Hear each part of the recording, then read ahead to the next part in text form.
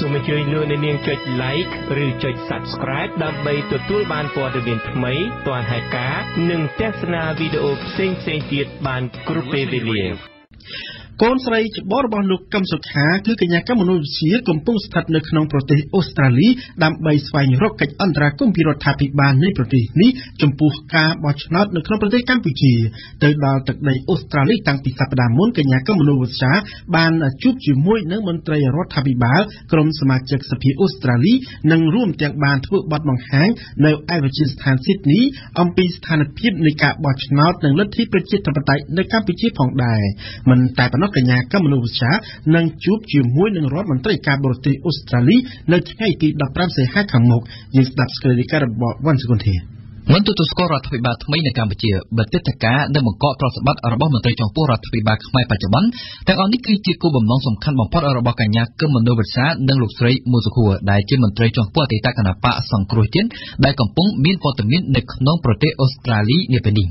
ថ្លែងប្រាប់វិទ្យុបារាំងអន្តរជាតិ RFE នៅថ្ងៃប្រហែលនេះកញ្ញាកឹមមនោវិជ្ជាបានអះអាងថាកញ្ញាបានរៀបចំបញ្ជីឈ្មោះមន្ត្រីចំពោះរបស់រដ្ឋាភិបាលកម្ពុជារួចរាល់ហើយដើម្បីដាក់ជូនរដ្ឋមន្ត្រីការបរទេសអូស្ត្រាលីគឺលោកស្រីជូលីប៊ីសបនៅថ្ងៃទី15ខែសីហាជាថ្ងៃដែលកញ្ញានឹងជួបផ្ទាល់ជាមួយលោកស្រីជូលីប៊ីសបដើម្បីបកស្រាយពីស្ថានភាពនយោបាយនៅកម្ពុជានិងស្នើឲ្យរដ្ឋាភិបាលអូស្ត្រាលីចាត់វិធានការបិទទឹកដីការនិងបង្កទ្រព្យសម្បត្តិមន្ត្រីកម្ពុជាជាពិសេសគុំទទួលស្គាល់រដ្ឋាភិបាលថ្មីរបស់កម្ពុជាតែម្ដងនៅកម្ពុជានេះវិញរដ្ឋាភិបាលថ្មីគ្រោងនឹងបង្កើតឡើងនៅថ្ងៃទី6កញ្ញាខណៈការប្រជុំគណៈរដ្ឋមន្ត្រីដំបូងត្រូវធ្វើឡើងនៅថ្ងៃទី7ខែកញ្ញាខាងមុខនេះបន្ទាប់ពីរដ្ឋសភាបើកកិច្ចប្រជុំលើកដំបូងនៅថ្ងៃទី5ខែកញ្ញានេះបើតាមការប្រកាសឲ្យដឹងពីសំណាក់លោកនាយករដ្ឋមន្ត្រីហ៊ុនសែនការបង្កើតរដ្ឋាភិបាលថ្មីបែបប្រញាប់ប្រញាល់ដូចនេះត្រូវបានលោកនាយករដ្ឋមន្ត្រីអះអាងថាដើម្បីអាចសម្រួលឲ្យលោកបានទៅចូលរួមមហាសន្និបាតអង្គការសហប្រជាជាតិនៅបូរីញូវយ៉កសហរដ្ឋអាមេរិកនៅថ្ងៃទី25ខែកញ្ញាខាងមុខសម្រាប់ថ្នាក់ដឹកនាំអតីតគណបកសង្គ្រោះជាតិបើទោះបីជារដ្ឋាភិបាលថ្មីបង្កើតឡើងនៅពេលណាក៏ដោយក៏នៅតែជារដ្ឋាភិបាលខុសច្បាប់ដោយសារតែវាកើតចេញពីការបោះឆ្នោតដែលពួកគេហៅថាជាការបោះឆ្នោតខ្លាំងៗកញ្ញាកឹមមនោវិជ្ជាបានបង្ហាញក្តីសង្ឃឹមថារដ្ឋាភិបាលអូស្ត្រាលីនឹងមិនទទួលស្គាល់នៅរដ្ឋាភិបាលថ្មីនេះទេហើយនឹងចាត់វិធានការបិទទឹកដីការនិងបង្កកទ្រព្យសម្បត្តិមន្ត្រីកម្ពុជាទៅតាមការស្នើសុំរបស់កញ្ញាបើតាមកញ្ញាកឹមមនោវិជ្ជាគឺកញ្ញាមានភស្តុតាងនិងអំណាចគ្រប់គ្រាន់ដើម្បីអាចឲ្យរដ្ឋាភិបាលអូស្ត្រាលីចាត់វិធានការមកលើរដ្ឋាភិបាលខ្មែរសូមបញ្ជាក់ថាអូស្ត្រាលីគឺជាប្រទេសមួយក្នុងចំណោមប្រទេសប្រជាធិបតេយ្យដទៃទៀតដែលបានរិះគន់ការបោះឆ្នោតថ្ងៃទី29កក្កដាអូស្ត្រាលីបានសម្ដែងការខកចិត្តចំពោះការបោះឆ្នោតនេះតែជាមួយគ្នានេះក៏បានអំពាវនាវឲ្យរដ្ឋាភិបាលកម្ពុជាបើកឲ្យមានការចរចាខាងនយោបាយផងដែរបើទោះបីជាអូស្ត្រាលីនិងប្រទេសលោកសេរីខ្លះមិនពេញចិត្តក៏ប៉ុន្តែប្រទេសលោកកុម្មុយនីសក៏ដូចជាប្រទេសនៅក្នុងតំបន់មួយចំនួនបានប្រកាសគាំទ្រនៅការបោះឆ្នោតនេះសូមបញ្ជាក់ថាបើគ្មានការប្រែប្រួលទេរដ្ឋាភិបាលថ្មីអាណត្តិទី6នឹងត្រូវបង្កើតឡើងនៅព្រឹកថ្ងៃទី6ខែកញ្ញាហើយទាក់ទងទៅនឹងប្រធានបទនេះយើងនឹងបានស្ដាប់បន្ថែមនៅក្នុងនីតិព្រឹត្តិការណ៍កម្ពុជាប្រចាំថ្ងៃរបស់យើងនាពេលបន្តិចទៀតនេះអតីតគណៈបកសង្គ្រោះជាតិកាលពីថ្ងៃទី8ខែសីហាម្សិលមិញនេះបានចេញសេចក្តីថ្លែងការណ៍ថ្មីចុងក្រោយស្តីអំពីប្រតិកម្មបន្តរបស់សហគមន៍អន្តរជាតិនៅចំពោះការបោះឆ្នោតនៅកម្ពុជា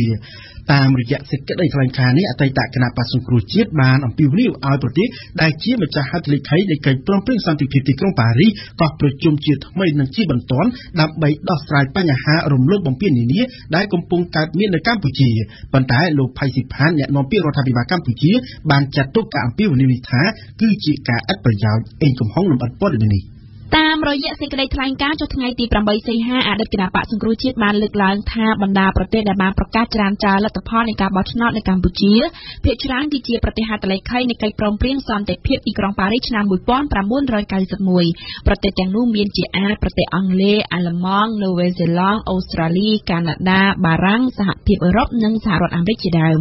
បើតាមសេចក្តីថ្លែងការណ៍កិច្ចព្រមព្រៀងសន្តិភាពទីក្រុងប៉ារីសឆ្នាំ1991ដែលជាសន្ធិសញ្ញាអន្តរជាតិ ជាតិបានកំណត់ថាប្រទេសកម្ពុជាមានកាតព្វកិច្ចអនុវត្តតាមប្រព័ន្ធលទ្ធិប្រជាធិបតេយ្យសេរីដោយឈលលើមូលដ្ឋានពហុនិយមដែលការបោះឆ្នោតត្រូវធ្វើឡើងក្នុងរូបភាពត្រឹមត្រូវនិងតាមកាលកំណត់ហើយត្រូវគោរពលក្ខខណ្ឌនិងនីតិវិធីនៃការបោះឆ្នោតតាមរយៈការផ្តល់ឱកាសពេញលេញនិងយុត្តិធម៌ដើម្បីរៀបចំនិងចូលរួមនៅក្នុងដំណើរការនៃការបោះឆ្នោតនោះបើតាមអតីតបកប្រឆាំងដោយសារតែការរំលោភបំពានជាក់ច្បាស់លើរដ្ឋធម្មនុញ្ញកម្ពុជានិងកិច្ចព្រមព្រៀងសន្តិភាពទីក្រុងប៉ារីសបណ្ដាប្រទេសហត្ថលេខីនៃកិច្ចព្រមព្រៀងនេះត្រូវលើកយកមកប្រើប្រាស់ឡើងវិញនៅមាត្រា5នៃកិច្ចព្រមព្រៀងសន្តិភាពទីក្រុងប៉ារីសមាត្រា5នៃកិច្ចព្រមព្រៀងសន្តិភាពទីក្រុងប៉ារីសតម្រូវឲ្យសហប្រធាននៃសន្និសីទនេះបើកការប្រជុំពិភាក្សាជាបន្ទាន់ដើម្បីអនុម័តនៅវិធានការសមស្របទាំងឡាយក្នុងគោលដៅធានាដល់ការគោរពនៃការបដិញ្ញាចិត្តរបស់អន្តរជាតិនិងដើម្បីដោះស្រាយបញ្ហារំលោភបំពាន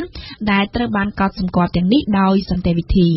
ការកោះប្រជុំដែលមានការចូលរួមពីអតីតគណៈបកសង្គ្រោះជាតិផងដែរនេះបើតាមសេចក្តីថ្លែងការណ៍បើតាមសេចក្តីថ្លែងការណ៍ដដែលអតីតគណៈបកសង្គ្រោះជាតិបានប្រមានថាការផ្លាស់ប្ដូរក្នុងប្រទេសកម្ពុជាតាមរយៈការបោះឆ្នោតខុសច្បាប់នឹងនាំឲ្យមានការដាក់ទណ្ឌកម្មធ្ងន់ធ្ងរពីសហគមន៍អន្តរជាតិហើយដែលទណ្ឌកម្មទាំងនេះនឹងធ្វើឲ្យប៉ះពាល់យ៉ាងខ្លាំងដល់ពលរដ្ឋខ្មែរប៉ុន្តែយ៉ាងណាក៏ដោយលោកផៃស៊ីផានអ្នកនាំពាក្យរដ្ឋាភិបាលកម្ពុជាបានចាត់ទុកការអំពាវនាវនេះថាជាការឥតប្រយោជន៍ហើយការបោះឆ្នោតនៅកម្ពុជាក៏មិនចាំបាច់ត្រូវការទទួលស្គាល់ពីបណ្ដាប្រទេសណាមួយនោះទេ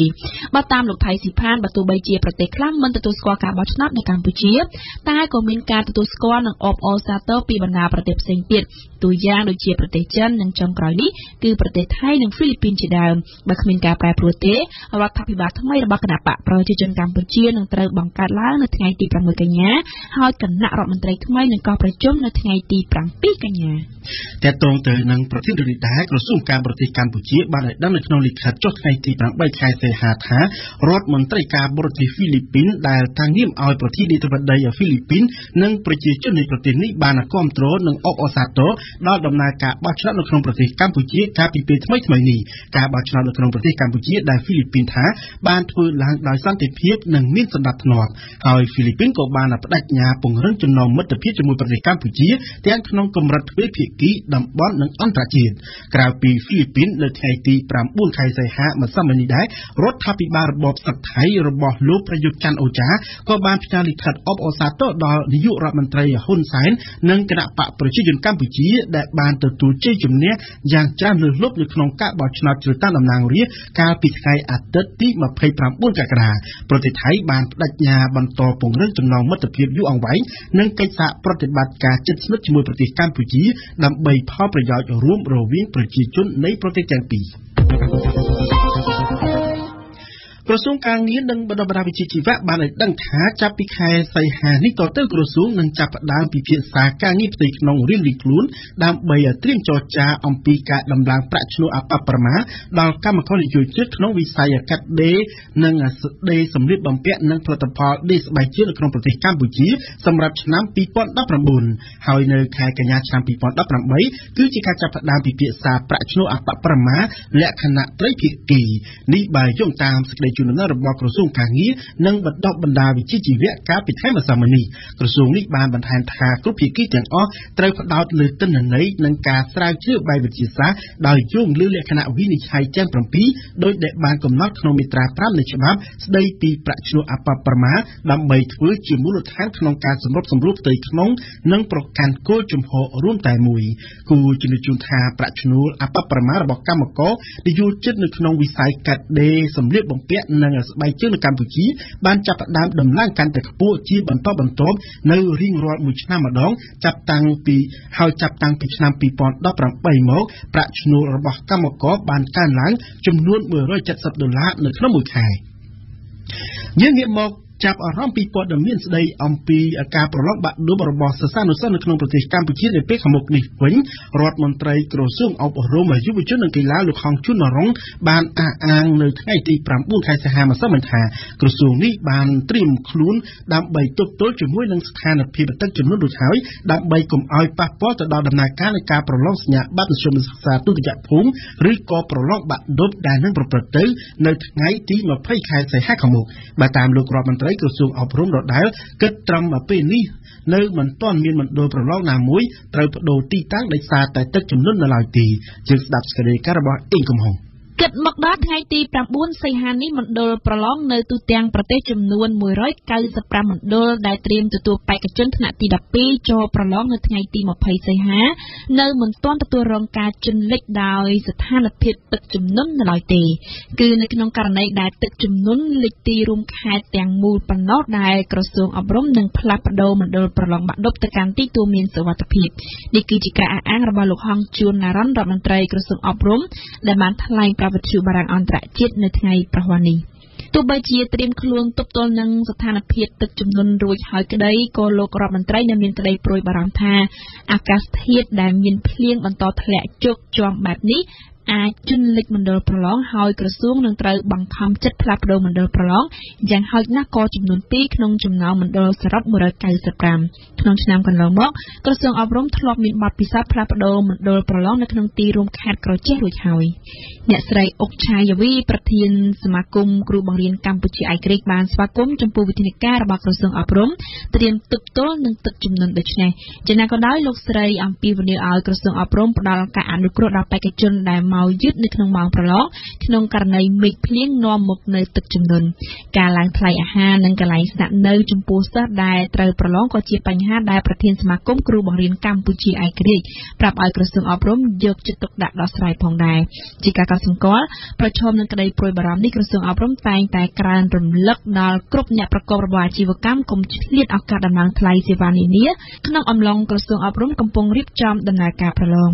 សូមបញ្ជាក់ថាការប្រឡងមធ្យមសិក្សាទុតិយភូមិឆ្នាំ2018នឹងមានបេក្ខជនចូលរួមប្រឡងទាំងសិស្សថ្នាក់វិទ្យាសាស្ត្រនិងសង្គមចំនួន 11,761 នាក់និងមានមណ្ឌលប្រឡងចំនួន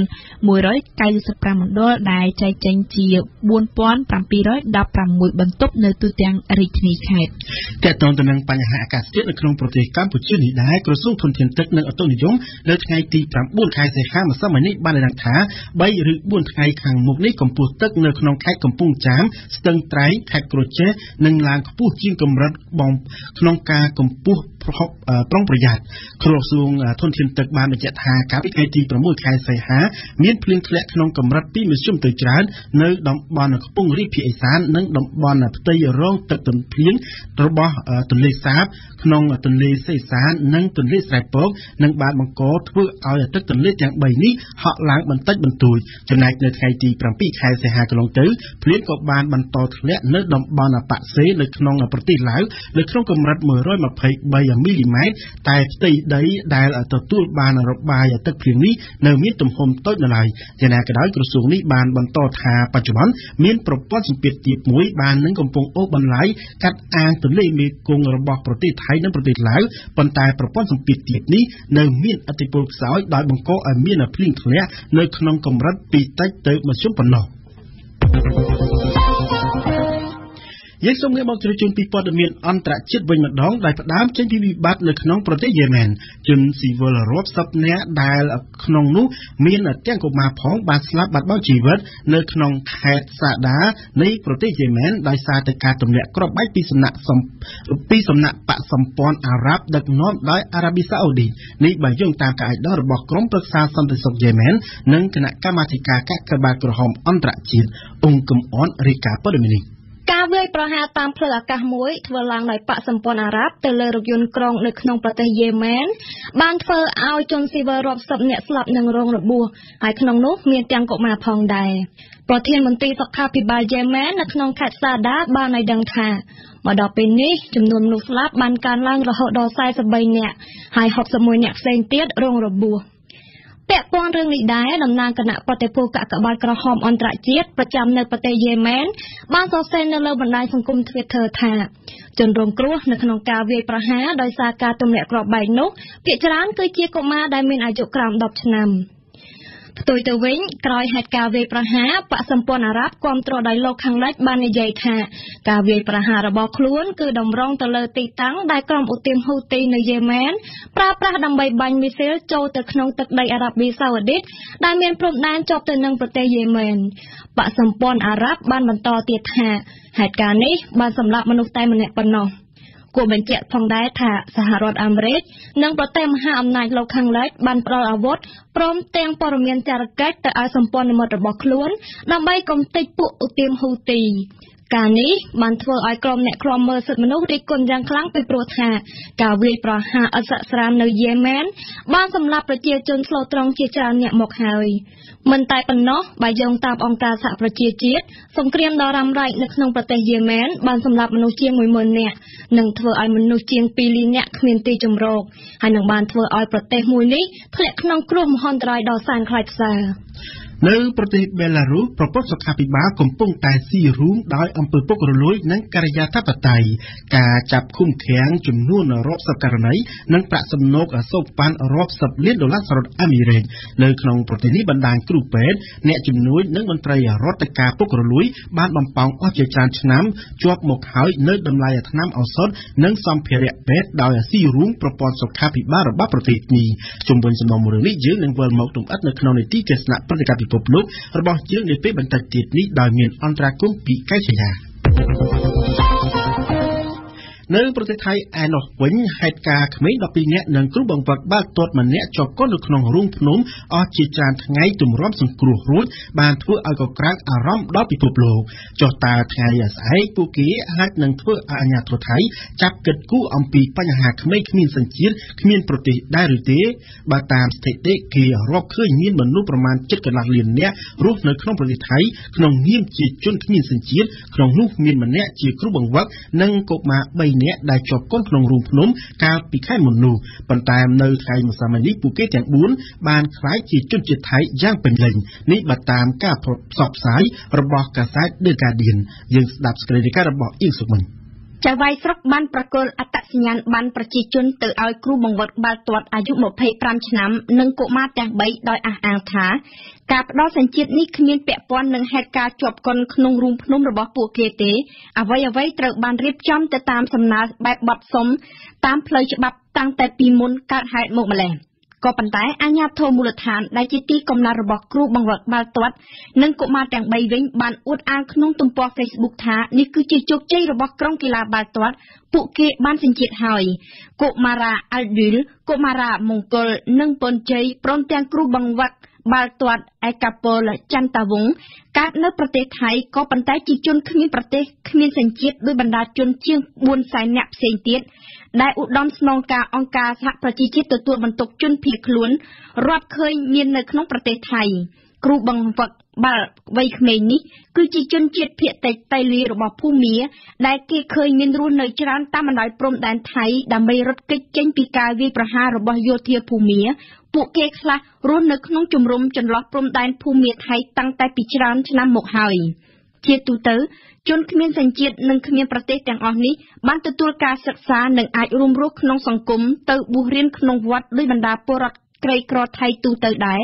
ក៏ប៉ុន្តែពួកគេគ្មានសិទ្ធិរៀបការដោយស្របច្បាប់គ្មានសិទ្ធិធ្វើការគ្មានគណនីនៅធនាគារគ្មានសិទ្ធិទិញផ្ទះនិងគ្មានសិទ្ធិធ្វើដំណើរទៅប្រទេសផ្សេងឬក៏ក្លាយជាកីឡាករអាជីពបានទេនេះគឺជាករណីជាក់ស្ដែងរបស់ឯកាពលចន្ទវង្សនិងកុមារទាំង3ដែលខកខានដំណើរមិនអាចទៅចូលរួមការប្រកួតបាល់ទាត់នៅ Manchester United តាមការអញ្ជើញរបស់ក្លឹបអង់គ្លេសបានឡើយពីព្រោះគ្មានលិខិតឆ្លងដែនអាជ្ញាធរថៃបានសន្យាថានឹងធ្វើជំរឿនជនគ្មានប្រទេសឲ្យចប់សពគ្រប់នៅឆ្នាំ2024តែនេះគ្រាន់តែជាពាក្យបដិញ្ញាគេឃើញគ្មានអ្វីជាក់លាក់សោះមកទល់នឹងពេលនេះហើយដូច្នេះហើយបានជាអង្គការការពារសិទ្ធិមនុស្សសង្ឃឹមថាប្រវត្តិរបស់គ្រូបង្វឹកនិងកុមារទាំង3អាចដាស់ស្មារតីរដ្ឋាភិបាលថៃឲ្យយល់អំពីវិសាលភាពនៃជនអត់ប្រទេសនៅក្នុងប្រទេសថៃសហរដ្ឋអាមេរិកបានប្រកាសឲ្យដឹងការពីថ្ងៃពុធទី8ខែសីហាថាខ្លួនកំពុងតែរៀបចំដាក់ទណ្ឌកម្មថ្មីទៅលើប្រទេសរុស្ស៊ីជុំវិញរឿងដែលទីក្រុងមូស្គូបានប៉ុនប៉ងសម្លាប់អតីតចារបុរសរុស្ស៊ីដែលបម្រើការឲ្យអង់គ្លេសតាមរយៈការប្រើប្រាស់សារធាតុពុលបំពានលើច្បាប់អន្តរជាតិយើងស្ដាប់ស្គ្រីបការរបស់អង្គគំអនទណ្ឌកម្មថ្មីទៅលើប្រទេសរុស្ស៊ីគឺធ្វើឡើងក្នុងគោលបំណងផ្ដន្ទាទោសរដ្ឋាភិបាលរបស់លោកប្រធានាធិបតី Vladimir Putin ដែលនៅពីក្រោយការប្រើប្រាស់សារធាតុពុលប៉ុនប៉ងសម្លាប់មនុស្សនៅក្នុងទឹកដីរបស់ប្រទេសអង់គ្លេសទណ្ឌកម្មថ្មីនេះនឹងចូលជាធរមានក្នុងរយៈពេល15ថ្ងៃបន្ទាប់ពីចូលដល់ដៃសភានេះបើតាមអ្នកនាំពាក្យក្រសួងការបរទេសសហរដ្ឋអាមេរិក មន្ត្រីអាមេរិកម្នាក់បានប្រាប់ដោយសុំមិនបញ្ចេញឈ្មោះថាទណ្ឌកម្មដែលសហរដ្ឋអាមេរិកត្រៀមដាក់លើប្រទេសរុស្ស៊ីគឺមានការហាមឃាត់លើការលក់ដូរប្រព័ន្ធបច្ចេកវិទ្យាសុវត្ថិភាពសម្ងាត់របស់អាមេរិកដែលរុស្ស៊ីចង់បានទៅឲ្យប្រទេសរុស្ស៊ីហើយទណ្ឌកម្មនេះអាចកាត់បន្ថយការនាំចេញទឹកប្រាក់រាប់រយលានដុល្លារទៅកាន់ប្រទេសរុស្ស៊ីរីឯទណ្ឌកម្មបន្ទាប់អាចនឹងរួមមានការរាំងខ្ទប់ប្រាក់កម្ចីរបស់ធនាគារអាមេរិកទាំងអស់ទៅឲ្យអង្គភាពរុស្ស៊ីការហាមឃាត់ទាំងស្រុងទៅលើការនាំចេញរបស់សហរដ្ឋអាមេរិកទៅកាន់ប្រទេសរុស្ស៊ីហើយចុងក្រោយគឺការព្យួរទំនាក់ទំនងការទូតរវាងប្រទេសទាំងពីរទោះបីជាទីក្រុងវ៉ាស៊ីនតោនមិនទាន់បានប្រកាសជាផ្លូវការនៅឡើយអំពីទណ្ឌកម្មថ្មីចំពោះប្រទេសរុស្ស៊ីក៏ដំណឹងនេះបានបក់បោកនិងធ្វើឲ្យប្រាក់រ៉ូបនិងភាគហ៊ុននៅក្នុងទីក្រុងមូស្គូបានធ្លាក់ចុះបាត់ទៅហើយនាពេលបច្ចុប្បន្ននេះគួរជ្រាបថាលោក Sergei Skripal អតីតភ្នាក់ងារចារកិច្ចរុស្ស៊ីដែលធ្វើការឲ្យរដ្ឋអង់គ្លេសត្រូវបានគេបំពុលនៅក្នុងទឹកដីប្រទេសអង់គ្លេសកាលពីខែមិនិនាឆ្នាំ2018កន្លងទៅនេះភ្លាមៗនោះប្រទេសអង់គ្លេសបណ្ដាប្រទេសទ្វីបអឺរ៉ុបរួមទាំងសម្ព័ន្ធមិត្តរួមមានទាំងអាមេរិកជាដើមក៏ចាប់ផ្ទុះមានសង្គ្រាមការទូតនឹងគ្នាយ៉ាងខ្លាំងហើយក៏ព្រោះតែភាគីរុស្ស៊ីនៅតែបដិសេធដាច់អហង្ការដដែលថាមិនបាននៅពីក្រោយហេតុការណ៍ប៉ុនប៉ងសម្រាប់នេះតើបអាមេរិករៀបចំដាក់ទណ្ឌកម្មថ្មីលើរដ្ឋាភិបាលទីក្រុងមីស្គូតែម្ដង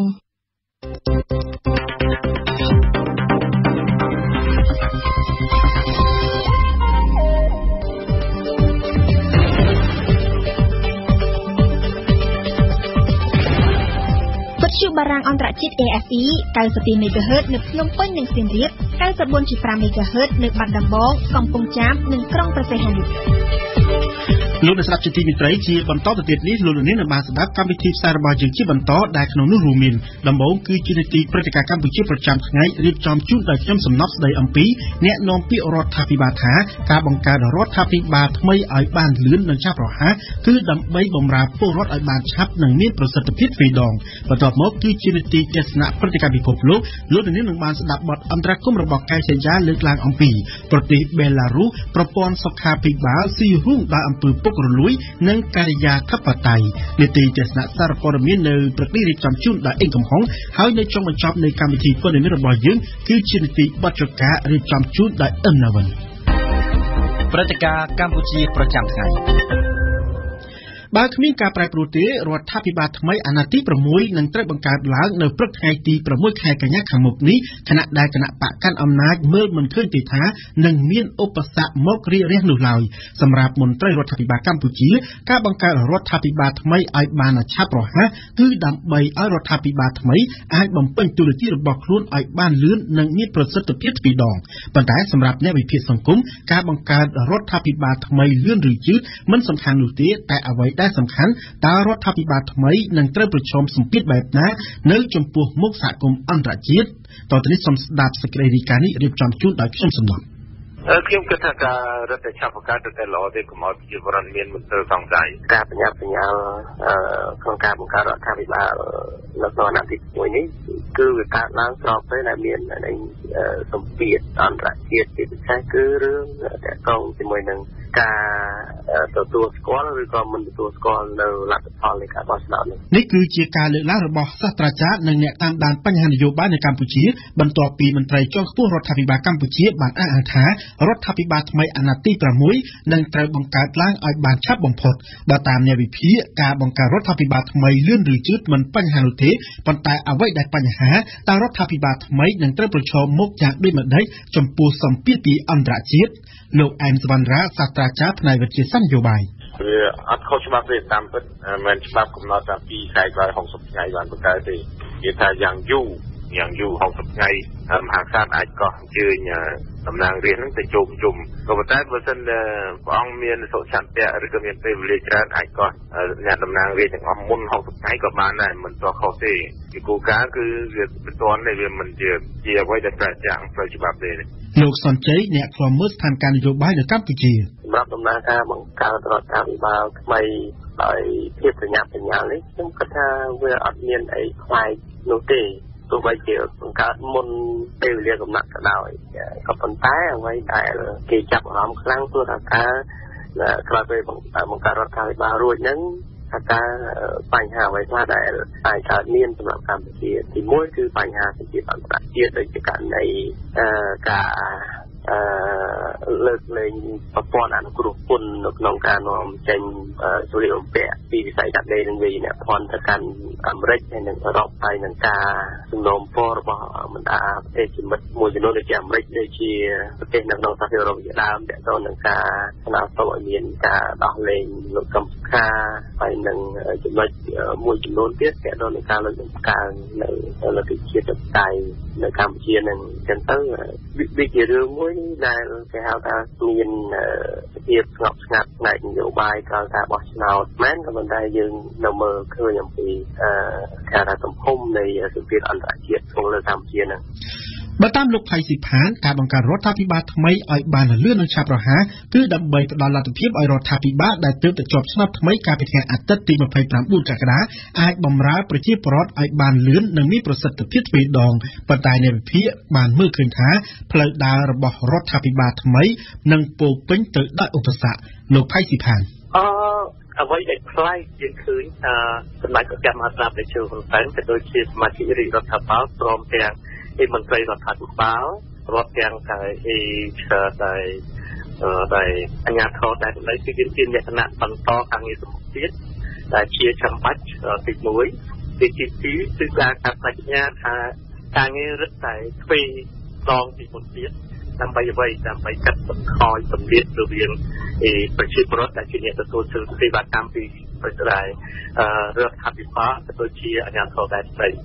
លោកសំជ័យអ្នកខ្លំមើលស្ថានភាពនយោបាយនៅកម្ពុជាចំណុចនេះវាគ្រាន់តែជា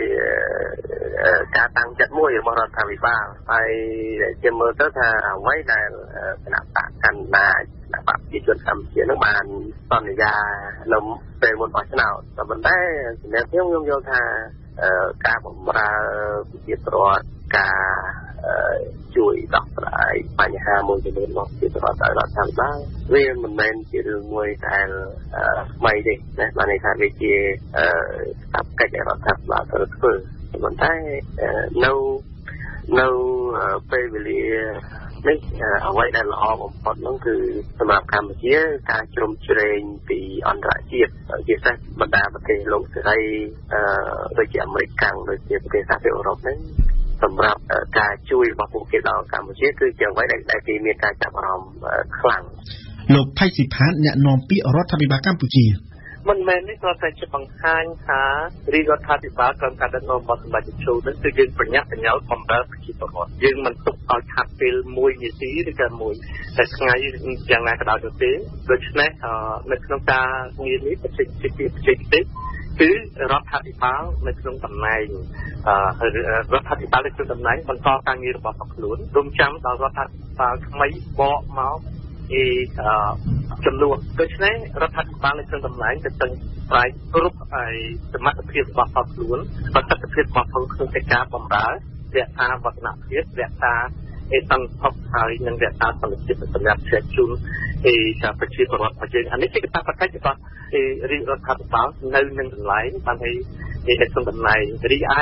យើងខំប្រឹងប្រែងធ្វើយ៉ាងដូចម្តេចតែរដ្ឋាភិបាលចាត់ចេញពីឆន្ទៈមហាជន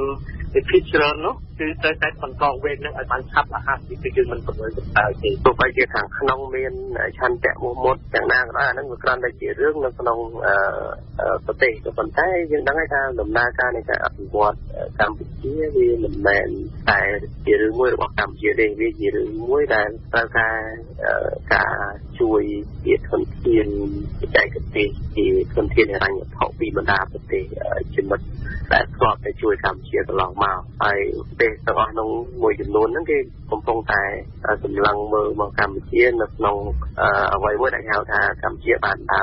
រចេញពីគន្លងនៃវិជាធិបតេយ្យលោកសាស្ត្រាចារ្យអិនសវណ្ណរាខ្ញុំគិតថារដ្ឋាភិបាលថ្មីនិងរដ្ឋាភិបាលចាំផ្ទះគឺស៊ីប្រាក់ខែរដ្ឋដែរទេវាមានស្អីទេដោះស្រាយការងារជាពួកកិច្ចគ្រាន់តែមួយការងារប្រចាំថ្ងៃមួយការងារនិរន្តរភាពក៏ប៉ុន្តែបញ្ហាចោតមិនមែននៅត្រង់ថាឆាប់កើតឬមិនឆាប់កើតបញ្ហាចោតនៅត្រង់តែសហគមន៍អន្តរជាតិគឺឲ្យតម្លៃជារដ្ឋាភិបាលស្របច្បាប់ឬក៏មិនឲ្យតម្លៃនោះគឺជាបញ្ហាចោតឬក៏បញ្ហាប្រឈមបាទហេតុអីទៅបាទករណីឧទាហរណ៍ថារដ្ឋាភិបាលថ្មីកើតឡើងហើយខ្វះលក្ខណៈស្របច្បាប់ ច្បាប់រដ្ឋាភិបាលថ្មីមានការលំបាកនៅក្នុងការស្វែងរកកម្ចីឬក៏ដៃគូសហប្រតិបត្តិការឬក៏ទំនាក់ទំនងអន្តរជាតិបាទប៉ុន្តែកន្លងមកនេះរដ្ឋាភិបាលឬក៏មន្ត្រីរដ្ឋាភិបាលក៏បានលើកឡើងថាមិនបញ្ហានោះទេសម្រាប់ប្រទេសមួយចំនួនដែលមិនគ្រប់គ្រងឬក៏ទទួលស្គាល់លទ្ធផលនៃការបោះឆ្នោតក៏ដូចជារដ្ឋាភិបាលថ្មីក៏ដោយឲ្យតែប្រទេសផ្សេងទៀតទទួលស្គាល់នោះបាទសហគមន៍អន្តរជាតិបើយើងគិតថាយើងទទួលស្គាល់យើងត្រូវការតែការគ្រប់គ្រងពីឧទាហរណ៍ថាចិនហើយរុស្ស៊ីចុះសហរដ្ឋអាមេរិកនិងសហគមន៍អឺរ៉ុបដែលកម្ពុជាពឹងផ្អែកទៅលើទីផ្សារច្រើនអឺរ៉ុប 44% ជាងហើយអាមេរិក 20% ជាងជប៉ុន 7 10% អញ្ចឹងវាចូលចិត្ត 10% ហើយអាហ្នឹងគឺផ្អែកលើសេដ្ឋកិច្ចកម្ពុជាវាអាចជួយវិបត្តិទី1ទី2នៅពេលដែលយើងកម្ចីថវិកាយើងផ្អែកលើស្មារតីកិច្ចព្រមព្រៀងទីប៉ារីសគឺយើងត្រូវការកម្ចីពីបណ្ដាប្រទេសគេហៅថាពិគ្រោះយោបល់ CT រៀងរាល់ឆ្នាំតាមស្មារតីកិច្ចព្រមព្រៀងបើសិនបើរដ្ឋាភិបាលថ្មីពុកមានលក្ខណៈទទួលស្គាល់ពីបណ្ដាប្រទេសផ្សេងកម្ចីហ្នឹងក៏មិនអាចកម្ចីបានដែរបាទគឺគេប្រទេសណាគេហ៊ានឲ្យយើងខ្ចីតែថាគេមិនទទួលស្គាល់ទេលោកផៃស៊ីផានអ្នកនាំពាក្យរដ្ឋាភិបាលកម្ពុជាគឺទី1ការប្រើប្រាស់ពីអន្តរជាតិហ្នឹងមិនសមស្របទៅនឹងបរិបទទេព្រោះយើងឃើញមានប្រទេសដែលយើងអាចរាប់ឈ្មោះបានដូចបានរាប់ហើយដូចជាអាមេរិកប្រទេសដទៃទៀតមួយចំនួនហ្នឹងមិនមែនតាំងនៅអន្តរជាតិទេនៅក្នុងនោះក៏យើងឃើញមានប្រទេសចំនួនធំដែរមកអំណាចដែរទៅតែខេត្តទៅចិត្តហើយនឹងគ្រប់នៃស្ត្រីសម្បត្តិរបស់ប្រជាពលរដ្ឋខ្មែរដែលមានជា 80% ដោយសេចក្ដីភាសាអន្តរជាតិនឹងគឺមិនគួរប្រើនៅក្នុងបរិបទនេះទេអញ្ចឹងក៏បានលើកការគ្រប់គ្រងហើយនឹងវិបត្តិពុះក្នុងការចូលរួមរបស់ប្រជាពលរដ្ឋខ្មែរក្នុងការបោះឆ្នោតបន្តមកដូច្នេះតើអន្តរជាតិមួយណាដែលយើងត្រូវនិយាយបើយើងនិយាយបានដោយឡែកគឺមានប្រទេសមួយចំនួនមិនគេទទួលស្គាល់អានេះគឺរឿងប្រទេសของតែបើយើងឃើញតែគេទទួលស្គាល់គេដកទូទៅទៀតទៅឡងព្រោះកិច្ចសហប្រតិបត្តិការកិច្ចសម្រេចចិត្តរបស់ប្រជាពលរដ្ឋខ្មែរអានេះជាដែនអធិបតេយ្យរបស់ប្រជាពលរដ្ឋខ្មែរទេហើយគឺច្បាប់ណាទាំងធម្មវិនអង្គការសហជាតិតែមិនចែងថាត្រូវតែទទួលស្គាល់នឹងដោយសារពីក្នុងការលទ្ធផលនៃការបោះឆ្នោតគឺមិនដែលមានទេគូជំរាបជូនថាបើតាមប្រកាសទិនរបស់គណៈកម្មាធិការជាតិរៀបចំការបោះឆ្នោតកោជបនៅថ្ងៃទី11ខែសីហានេះគណៈកម្មាធិការជាតិរៀបចំការបោះឆ្នោតហៅកាត់ថាកោជបនឹងប្រកាសលទ្ធផលបណ្ដោះអាសន្ននៃការបោះឆ្នោតដែលលទ្ធផលបឋមបង្ហាញថាគណៈបកប្រជាជនកម្ពុជាបានឈ្នះយ៉ាងភ្លុកទឹកភ្លុកដីហើយនៅថ្ងៃទី15ខែសីហាបើគ្មានពាក្យបណ្ដឹងពីគណៈបញ្ញយោបាយណាមួយទៀតនោះទេនោះកោជបនឹងប្រកាសលទ្ធផលបោះឆ្នោតជាផ្លូវការបើតាមលោកនាយករដ្ឋមន្ត្រីហ៊ុនសែនបើមានឧបសគ្គអ្វីទេនោះរដ្ឋាភិបាលថ្មីអាណត្តិទី6នឹងត្រូវបង្កើតឡើងនៅព្រឹកថ្ងៃទី6ខែកញ្ញាខាងមុខនេះបើតាមលោកនាយករដ្ឋមន្ត្រីការបង្កើតរដ្ឋាភិបាលថ្មីមុនថ្ងៃទី20កញ្ញាដែលជាការគ្រោងទុកពីដើមទីនឹងមិនមានអ្វីខ្ទាស់ទៅនឹងច្បាប់របស់កម្ពុជានោះទេលោកនាយករដ្ឋមន្ត្រីហ៊ុនសែនដូច្នេះព្រឹកថ្ងៃទី5ខែកញ្ញាសភានឹងចាប់ផ្ដើមបើកការប្រជុំលើកដំបូងរបស់ខ្លួនល្ងាចថ្ងៃទី5ខែកញ្ញាគឺសភានឹងចូលស្បត់កាន់តំណែងថ្ងៃពហុទី6ខែកញ្ញាពេលព្រឹកនឹងបង្កើតឡើងនៅក្បាលម៉ាស៊ីនរបស់រដ្ឋសភាក៏ដូចជាបង្កើតនៅរាជរដ្ឋាភិបាលថ្មីនេះព្រឹកថ្ងៃទី6ដល់ល្ងាចថ្ងៃទី6ខែកញ្ញាគឺសភាគឺរាជរដ្ឋាភិបាលនឹងស្បត់ចូលកាន់តំណែងដល់ទៅព្រឹកថ្ងៃទី21ហើយព្រឹកថ្ងៃទី7គឺត្រូវនឹងថ្ងៃសុក្រគឺគណៈរដ្ឋមន្ត្រីនឹងប្រជុំលើកដំបូងរបស់ខ្លួនលោកផៃស៊ីផានអ្នកនាំពាក្យរដ្ឋាភិបាលកម្ពុជាជាធម្មតាគោលការណ៍របស់លទ្ធិប្រជាធិបតេយ្យអ្នកដែលបានសម្រេចឆ្នោតតិចគឺអង្គុយឬទេចា៎ថារដ្ឋវិចិញ្ចឹងតែគេគ្មានសម្លេងតាមតវ៉ាជាមួយឯគណៈបកដែលធ្វើតាមសម្លេងឆ្នោតច្រើនទេអានេះជាគោលការណ៍លទ្ធិប្រជាធិបតេយ្យតាមរយៈការបោះឆ្នោតហើយការតវ៉ាគឺអតីតកាលរបស់គណៈបកដែលត្រូវបានរំលាយដោយតុលាការកំពូលនឹងមិនមែនស្ថិតនៅក្នុងគោលការណ៍ឬវិធាននៃលទ្ធិប្រជាធិបតេយ្យទេដំណើរការលទ្ធិប្រជាធិបតេយ្យមិនមានគណៈបកណាមួយតវ៉ាងាប់ព្រោះកាប់មុខប្រឆាំងឬបរិយាជាមួយនឹងលទ្ធផលការបោះឆ្នោតទេបើយើងមើលទៅគ្រប់កន្លែងទាំងអស់ទៅលើពិភពលោកដែលគេឧទាហរណ៍ថាគេជាអ្នកនាំមុខទៅលើលទ្ធិប្រជាធិបតេយ្យដូច្នេះការមិនតវ៉ានេះគឺសរុបសេចក្តីមកគឺมันមានកំហុសឆ្គងតធ្ងន់ធ្ងរណាមួយទៅឡើយលើកលែងកាយការលៀបពណ៌ តាមមូលបង្កាច់ដើម្បីបំផ្លាញប្រឆាំងនឹងឆន្ទៈរបស់មហាជនតាមរយៈលេងឆ្នោតនេះឯងបាទប៉ុន្តែយ៉ាងណាក៏ដោយចុះអ្នកវិភាគនិងសាស្ត្រាចារ្យផ្នែកវិទ្យាសាស្ត្រនយោបាយនៅកម្ពុជានៅតែចោទជាសំណួរថាតើរដ្ឋាភិបាលថ្មីនឹងត្រូវប្រឈមបែបណាចំពោះសម្ពាធពីអន្តរជាតិបន្ថែមពីការស្ដាប់វិទ្យុលោកអ្នកអាចចូលទៅអានឬស្ដាប់ការផ្សាយឡើងវិញកម្មវិធីទាំងស្រុងរបស់វិទ្យុបារាំង AFE នៅក្នុងគេហទំព័រ www.khmer.orfi.fr ឬជាភាសាបារាំង www.khmer.rfi.fr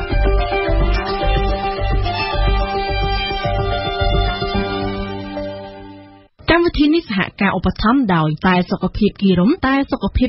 ផលិតពីកញ្ចុំផ្កាម្រេចកំពតនិងមានច្រើនប្រភេទជួយបញ្ចេញជាតិពុលជួយលើកកម្លាំងជួយសម្រាកទម្ងន់ជួយឲ្យសម្រានលក់ជួយរំលាយអាហារជួយថ្លើមនិងជួយឲ្យបង្កើនទឹកដោះសម្រាប់ស្ត្រីបំបៅកូនតែសុខភាពគីរុំទទួលបានកម្មសិទ្ធិបញ្ញានៅប្រទេសបារាំងនិងអន្តរជាតិសាកលវិទ្យាល័យឯកទេសនៃកម្ពុជា CUS សិក្សាដើម្បីគុណភាពសិក្សាដើម្បីសមត្ថភាពវិជ្ជាជីវៈសិក្សានៅ CUS ស៊ីនវិញយូលីនកាហ្វេដោយម៉ាស៊ីនប្រូបាតនឹងមានតែមួយគត់នៅកម្ពុជាទំនាក់ទំនងទូរស័ព្ទលេខ010 816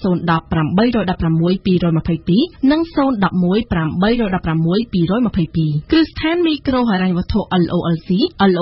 មានផ្ដល់សេវាប្រាក់កម្ចីសេវាប្រាក់បញ្ញើសន្សំនិងសេវាបង់រំលោះពិសេសអតិថិជនប្រាក់កម្ចីរបស់ LOLC ទាំងអស់អាចបង់ប្រាក់កម្ចីតាមរយៈភ្នាក់ងារវិញភ្នាក់ងារ True Money ឬភ្នាក់ងារលេខហួសវេលុយដោយមិនអស់កម្រៃសេវា LOLC គំនិតទីចម្រើនមជ្ឈមណ្ឌលភាសា AII បណ្ដុះបណ្ដាលថ្នាក់ភាសាអង់គ្លេសចិននិងកុំព្យូទ័រគ្រប់កម្រិតវគ្គសិក្សាថ្មីចូលរៀននៅថ្ងៃទី20ខែសីហាឆ្នាំ2018ខាងមុខនេះទទួលចុះឈ្មោះពីពេលនេះតទៅនិងសាជីវកម្មឌីណៃជប៉ុនមានអាយុកាលជិត100ឆ្នាំមានជំនាញផលិតម៉ាស៊ីនទឹកក្តៅនិងចង្ក្រានជាប់លេខ1នៅប្រទេសជប៉ុនអាចជាវដំណឹងរាយតាមដេប៉ូក្នុងក្រុងភ្នំពេញនិងខេត្តនានាឬតាមរយៈទូរស័ព្ទលេខ012 354 945ទស្សនៈព្រឹត្តិការណ៍ពិភពលោកនៅប្រទេសបេឡារុសប្រព័ន្ធសុខាភិបាលកំពុងស៊ីរូងដោយអំពើពុករលួយនិងការិយាធិបតេយ្យការចាប់ឃុំឃាំងចំនួនរាប់សិបករណីនិងប្រាក់សំណូកសោកប៉ាន់រាប់សិបលានដុល្លារកំពុងកើតឡើងនៅក្នុងប្រទេសនេះបណ្ដាញគ្រូពេទ្យអ្នកជំនួយនិងមន្ត្រីរដ្ឋការពុករលួយបានបំផង់អស់ជាច្រើនឆ្នាំមកហើយនៅតម្លៃថ្នាំឱសថនិងសម្ភារៈពេទ្យដោយស៊ីរូងប្រព័ន្ធសុខាភិបាលនៅក្នុងប្រទេសមួយនេះយើងស្ដាប់បទអន្តរកម្មរបស់កែយុទ្ធពីទីក្រុងមស្គូដំណឹងប្រកាសតាមទូរទស្សន៍សាធារណៈក្នុងខែទើបកន្លងទៅដោយលោក Valery Vakulchik មេដឹកនាំស្ថាប័នសម្ងាត់មានអានុភាពខ្លាំងបំផុតហៅថា KGB គឺថាក្រុមអង្គការបានរកឃើញប្រព័ន្ធទូលំទូលាយនៃវិក័យប័ត្រពន្លឺតម្លៃក្នុងផ្នែកសុខាភិបាលប្រព័ន្ធដែលបានចិញ្ចឹមបំពន់នីតិវិធីគ្មានទីអវសាននៃការិយាធិបតេយ្យបន្សល់ទុកពីសហភាពសូវៀតនៅបេឡារុសជាប្រទេសស្ថិតនៅមាត់ទ្វារសហភាពអឺរ៉ុបតែម្ដងតាមដែលលោក Vakulchik ពន្យល់បំភ្លឺយន្តការទិញថ្នាំឱសថនិងបរិក្ខារពេទ្យដកជាប់ដោយលក្ខណៈការិយាធិបតេយ្យទាល់តែការទៅកាន់បុរីអ្នកមុខអ្នកការដែលទទួលខុសត្រូវក្នុងវិស័យពេទ្យនិងការអូសបន្លាយរដ្ឋបាលស៊ីពេលអស់រាប់ខែឯណោះអ្នកលក់ណាដែលសុចរិតមិនអាចសង្ឃឹមលើលទ្ធផលវិជ្ជមានឡើយការទិញត្រូវគេធ្វើមិនមែនពីផលិតករដោយចំផ្ទាល់ទេតែគឺតាមរយៈអន្តរការីច្រើនឥតគណនានិងក្រុមហ៊ុនហិរញ្ញវត្ថុផ្លែកចំណែកតម្លៃនៃស្នាមឱសថនិងបរិក្ខារពេទ្យត្រូវបានគេបំផោងដោយចេតនាឲ្យកើនឡើងពី 10% ដល់ 60% ឯណោះហើយក្នុងករណីខ្លះបំផោងរហូតដល់2ដងក្រោយពីការប្រកាសដំណឹងខាងលើអ្នកមុខអ្នកការជាន់ថ្នាក់ខ្ពស់ៗចំនួន37នាក់នៃវិស័យសុខាភិបាលត្រូវបានចាប់ឃុំឃាំងហើយការអង្កេតអំពីបទឧក្រិដ្ឋត្រូវបានចាប់ផ្ដើមធ្វើទល់នឹងបុគ្គល60នាក់ក្នុងនោះមានទាំងបណ្ដាតំណាងនៃក្រុមហ៊ុនឱសថសាស្ត្របរទេសនានាក្នុងចំណោមអ្នកទទួលខុសត្រូវដែលឃាត់ខ្លួនមានជាអាចគឺអតីតអនុរដ្ឋមន្ត្រីក្រសួងសុខាភិបាលបេឡារុសលោក Igor Losinsky បណ្ដាគ្រូពេទ្យនៃមជ្ឈមណ្ឌលពេទ្យដ៏ល្បីៗនិងពួកអ្នកដឹកនាំសហគ្រាសដែលផលិតថ្នាំពេទ្យនិងដែលនាំវាចូលពីក្រៅផងក្នុងចំណោមអ្នករកស៊ីក្រាក់ដែលត្រូវបានចាប់ខ្លួនមានម្នាក់ជានាយកនៃក្រុមហ៊ុន Iskamet គឺលោក Sergei Shakutin ជាប្អូនរបស់មន្ត្រីដែលស្និទ្ធនឹងប្រធានាធិបតីបេឡារុសលោក Alexander Lukashenko អ្នកក្តាប់អំណាចប្រទេសពេញក្នុងដៃខ្លួនពួកគេបានបង្ហួតឈាមប្រព័ន្ធទីភ្នាក់ងារព័ត៌មានរដ្ឋ Belta បានផ្សាយរូបភាពដែលបង្ហាញប្រតិបត្តិការឆៃឆេរក្នុងលំនៅឋានរបស់នាយកមជ្ឈមណ្ឌលពេទ្យជាទីដែលក្រុមអង្គការបានរកឃើញលុយ$500,000ជាក្រដាសប្រាក់ស្រស់ៗតែម្ដងចំណែក$620,000ត្រូវបានរកឃើញក្នុងការ៉ាសឡានរបស់លោកនាយកសហគ្រាសរដ្ឋខាងនាំចូលសម្ភារៈពេទ្យពីបរទេសតាមលោកប្រធាន KGB បេឡារុសសំណូកសូវពួកនំនាការក្នុងប្រព័ន្ធសុខាភិបាលប្រទេសនេះឡើងដល់ទឹកប្រាក់ជាច្រើនលាន$ទៅហើយនឹងមានការចាប់ឃុំឃាំងផ្សេងៗទៀតពីព្រោះអ្នកដែលត្រូវបានដេញដោលសួរមកទល់ឥឡូវគឺសុទ្ធតែជាអ្នកប្រតិបត្តិតាមប៉ុណ្ណោះសេចក្តីនេះថ្លែងទៅ AFP ដោយលោក Sergei Satsuk និពន្ធនាយកនៃប៉ុស្តិ៍តែព័ត៌មានប្រចាំថ្ងៃЕжедневникដែលជំនិតនឹងសំណុំរឿងតាមការពន្យល់របស់លោក Satsuk អ្នកដែលទទួលផលក្រាស់ក្រែលពីប្រព័ន្ធពុករលួយនេះគឺពួកអតីតសមាជិកកងកម្លាំងរក្សាសណ្ដាប់ធ្នាប់ដែលចូលរត្រែទៅហើយជាអ្នកដែលបានបង្កើតសហគ្រាសសម្រាប់បែងចែកទីផ្សារសម្បូរទឹកដមនៃបរិការពេទ្យតែក្នុងអំឡុង10ឆ្នាំសោះពួកគេបានបង្ហួតឈាមប្រព័ន្ធសុខាភិបាលជាតិការនេះប៉ះមិនគ្រាន់តែលើវិក័យប័ត្រពន្លឺតម្លៃប៉ុណ្ណោះទេតែក៏លើលិខិតបញ្ជាក់ខ្លាំងៗនិងបរិការពេទ្យធនជំនុំសោះប៉ុន្តែត្រូវគេបោកប្រាស់ថាថ្មីតែងនឹងការរំលោភផងទាំងឡាយក្នុងប្រព័ន្ធផ្ដល់ជំនួយសាធារណៈការិយាធិបតេយ្យហេតុការណ៍ដែលមានគឺអំពីរឿងអាស្រូវមួយធំបំផុតនៃអំពើពុករលួយក្នុងប្រវត្តិសាស្ត្របេឡារុសជាអតីតសាធារណរដ្ឋសូវៀតស្ថិតនៅចន្លោះប្រទេសរុស្ស៊ីនិងប៉ូឡូញដែលគ្រប់គ្រងតាំងពីឆ្នាំ1994មកដោយប្រធានាធិបតីដែលក្តាប់អំណាចប្រទេសពេញក្នុងដៃខ្លួនគឺលោក Alexander Lukashenko ក្នុងសម្ភាសទៅ AFP លោកសេតវីទូ Yaroslav Romanchuk បានថ្លែងជាអាចការិយាធិបតេយ្យបានប្រែរដ្ឋាភិបាលទៅជាសម្បត្តិឯកជនទៅហើយត្រូវតែធ្វើកំណែទម្រង់ប្រព័ន្ធគ្រប់គ្រងរដ្ឋទាំងមូលពុំនោះសោះទេប្រព័ន្ធពុករលួយនិងស៊ីរូងរាល់តែទីណាដែលមានមូលនិធិសាធារណៈដំណើរការរឿងអាស្រូវពុករលួយផ្សេងទៀតក្នុងទ្រង់ទ្រាយមិនអស់ឡើយបានអង្រុនប្រមាណឆ្នាំចុងក្រោយក្រសួងកីឡាក្រសួងព្រៃឈើនិងក្រសួងធម្មពលសហគ្រាសរោងចក្រធំៗនិងបណ្ដាធនាគាររដ្ឋមន្ត្រី3រូបធ្លាក់ពីមុខតំណែងចំណែកមន្ត្រីនិងអ្នកមុខអ្នកការជាន់ថ្នាក់ខ្ពស់នៅតាមខេត្តត្រូវបានចាប់ខ្លួនលោកសេតវីទូរ៉ូម៉ាន់ឈុកគូបញ្ជាក់ថាសូម្បីបើគេសម្អាតម៉ាស៊ីនគ្រប់គ្រងរដ្ឋឲ្យអស់ពីពួកមន្ត្រីដែលចូលចិត្តទទួលប្រាក់សំណូកក្តីក៏អំពើពុករលួយនៅបេឡារុសមិនរលត់រលាយទៅបាត់ភ្លាមភ្លាត់ឡើយតាមអំណាងសេតវីទូរូបនេះនៅថ្ងៃបន្ទាប់ទៅហើយក្រោយពីមានការផ្ដន្ទាទោសពួកមន្ត្រីទុច្ចរិតមន្ត្រីថ្មីនឹងចូលទៅអង្គុយកន្លែងដែលនៅទំនេរទាំងនោះ